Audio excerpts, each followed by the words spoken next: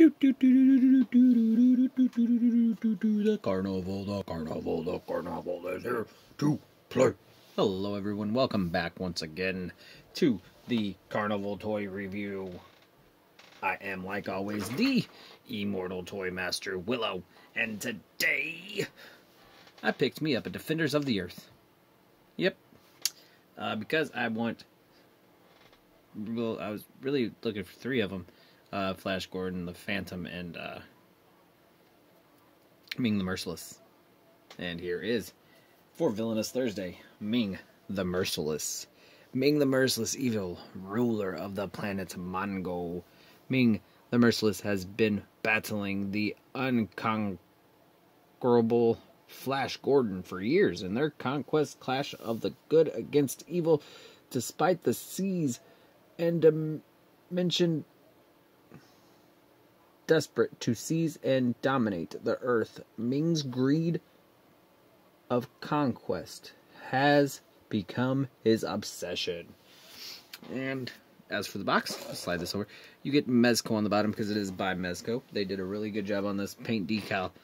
Articulation, the detail in alone is phenomenal. Our duty is clear. The time is now. Fate has decreed that we are defenders of the earth. You get Ming the Merciless, the Phantom, Flash Gordon, Mandrick, the Magical, and Lothor, I guess. Collect the whole world of heroes and villains. And then you got, on this side, you got Defenders of the Earth with Mang on it, and then on the front, it gets his obligatory shot, and he comes with a blaster, a shooty thingy, a sword, a hand down here, and Serpent Staff, Laser Blast, Blast Effects, and Sword. And then on this side, it's just Ming the Merciless number 3. And then as, of course, a sad baby, 0 to 3, you cannot play. Here is the staff. It's pretty freaking cool, if you ask me. It's a nice purple serpent with a see-through purple here. Goes in his hand pretty nice. As for articulation, the cape is all cloth, and it has the metal wire. It does not come off. It is attached to his cowl, which does hinder head movement just a smidget, but it's all good. I've never really had a Neca figure like this. You get full arm rotation.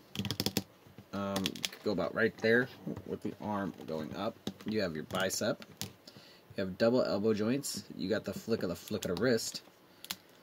You have ab crunch underneath this really cool cowl. Look at that. It's got all that detail in it. All that detail in that cowl and in his face. You got the same thing with the other arm. And for leg articulation, you can do almost full splits. You kind of have a calf rotation in there, a little bit up underneath it. It's like on a ball joint type thing. You got double knee joints, you have your calf rotation, and then you have the foot wiggle woggle. And then, oh dang, what did I do? Put his foot back. Oh, what did it do? There it is. And then he has toe rockers. So you get your toe rocker.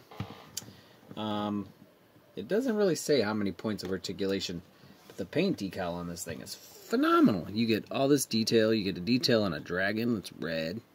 You get the detail of his ring. Flip this up. You get all the detail on the back.